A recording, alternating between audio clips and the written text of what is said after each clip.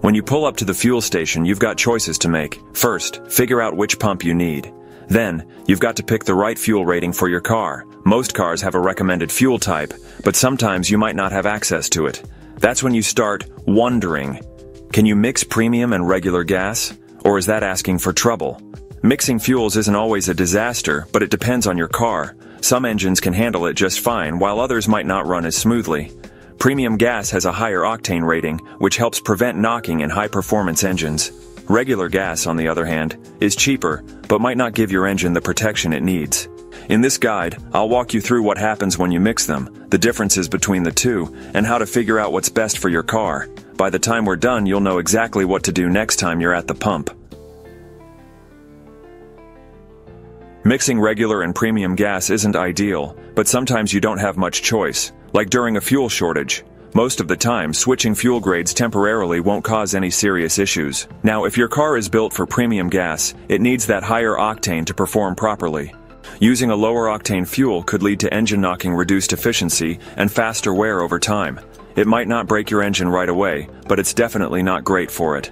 On the flip side, using premium fuel in a car designed for regular gas won't hurt anything. It just means you'll be spending extra money without really getting any benefit. Back in the day, if you put regular gas in a car that needed premium, you'd hear knocking almost right away. That's because older engines weren't built to handle lower octane fuel, and pre-detonation would cause all sorts of trouble.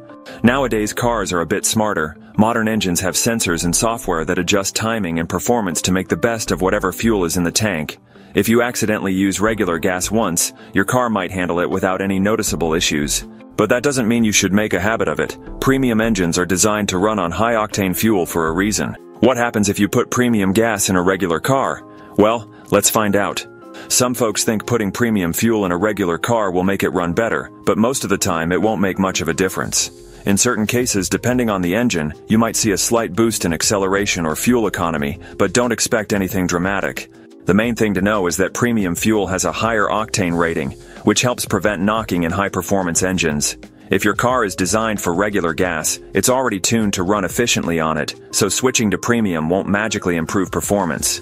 You'll just end up paying more at the pump without getting much in return. That said, using premium fuel in a regular car won't hurt anything, so if you're curious, you can give it a try. Just don't expect any major changes in how your car drives. How does premium differ from regular gas? The biggest difference between fuel types comes down to octane rating. Most gas stations offer three main options: regular, which is 87 octane, mid-grade, which is 89 octane, and premium, which ranges from 90 to 93 octane. The exact premium rating varies by state. Some start at 90, while others wait until 92. Octane ratings measure how well fuel resists premature detonation under compression. The higher the number, the better the fuel handles pressure before igniting. Most cars run just fine on regular gas, but if your vehicle has a turbocharger or a high-performance engine, it might need premium fuel. These engines have a higher compression ratio and rely on premium's elevated octane to prevent knocking and keep things running smoothly. How do I know which gas my car requires? Pop open the fuel door. There's usually a label inside telling you exactly what to use. If that's missing, grab your owner's manual. The automaker put those recommendations in there for a reason, just like your maintenance schedule. Still can't find it?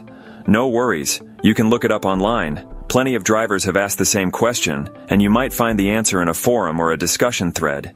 If you want a straight answer, just call your local dealership. They'll tell you exactly what fuel your car needs. No guesswork involved.